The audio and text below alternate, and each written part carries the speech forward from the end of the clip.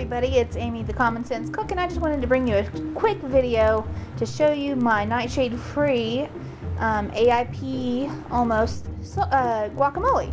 And it's so easy. What I've done is I've cut 3 tiny green onions into my food processor. If you have bigger ones, you can use 1 to 2, it depends on what you like.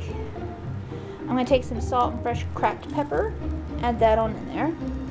Now I'll tell you, this is pretty ripe, so this is going to be easy. But if you have one that's a little harder to get the stone out, squish it. And here's the easiest way to get avocado out of the thing without having to waste a spoon. Simply squish it out. I don't know how I even came up with this, but look how easy that is. We're going to add 2 halves of avocado, and that's for me and 3 little kiddos.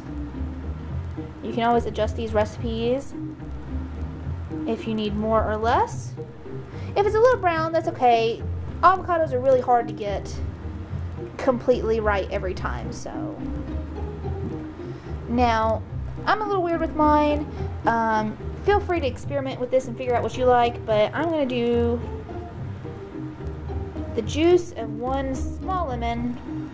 You might do half if you have a large lemon. This is just what I happened to pick up at the store. They were tiny. Watch out for any seeds.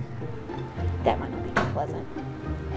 Alright, now I'm going to do some vinegar. Just a couple little dashes. Some cilantro. Just however much you like. If you don't like cilantro, leave it out. So, cilantro is one of those things, either you love it or you hate it. And now for my, secret ingredient that I almost poured in there. Crushed mint. Yes, indeedy. Crushed mint. It has become one of my favorite things to add into ground beef. I'm just going to tap just a little bit in there. We're going to put our lid on our food processor and blitz it around, and I'll show you the end result. Our guacamole has been processed to a nice creamy consistency, and now all we need is a taste test. No, you gotta lick it. There you go.